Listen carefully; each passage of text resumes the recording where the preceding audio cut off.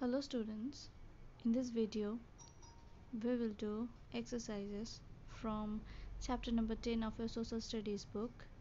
The name of the chapter is Solar and Lunar Eclipse.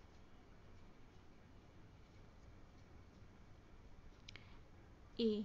Fill in the blanks. Number 1. Dash is the darkest or the completely dark central portion of a shadow cast by the earth or moon during an eclipse. 2. Dash is a partial shadow between regions of complete shadow and complete illumination cast by earth or the moon during an eclipse. 3. The term eclipse is derived from the Greek word eklipesis, meaning dash or downfall.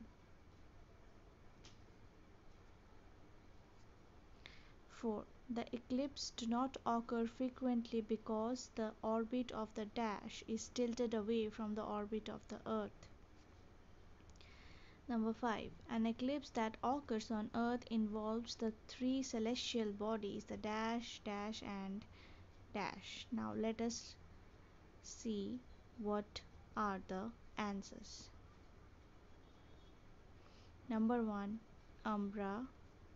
Number 2. Penumbra. Number 3. Abundant. Number 4. Moon. Number 5. Sun, Earth and Moon. Let's move on. B. State true or false.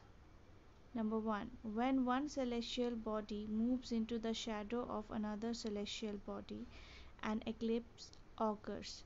True. Number 2. A lunar eclipse occurs when the moon appears between the earth and the sun. False. 3. Solar eclipse lasts for a few hours. False. Number 4. A solar eclipse occurs when the earth appears between the sun and the moon. False. Thank you.